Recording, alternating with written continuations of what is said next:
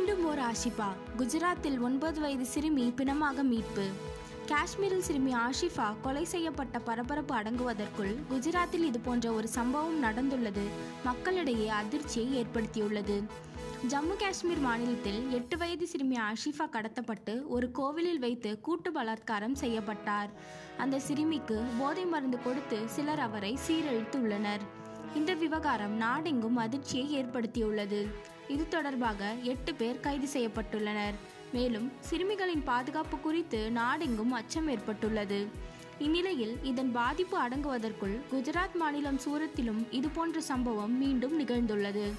கடந்த 6ஆம் தேதி சூரத் நகரில் பஹிஸ்தான் கிரிக்கெட் மைதானம் அருகே உடலில் காயங்களோடு 9 வயது சிறுமி பிணமாக மீட்கப்பட்டார். பிரேத பரிசோதனையில் அவர் உடலில் 81 காயங்கள் இருந்தது தெரியவந்துள்ளது. மேலும் பாலியல் பலாத்காரம் செய்யப்பட்டும் கழுத்து நெரிக்கப்பட்டு சிறுமி கொலை செய்யப்பட்டதும் தெரியவந்துள்ளது. ஆனால் அந்த சிறுமியின் பெற்றோர் யார் என இன்னும் தெரியவில்லை. எனவே போலீசார் வழக்கு பதிவு செய்து விசாரணை நடத்தி வருகின்றனர்.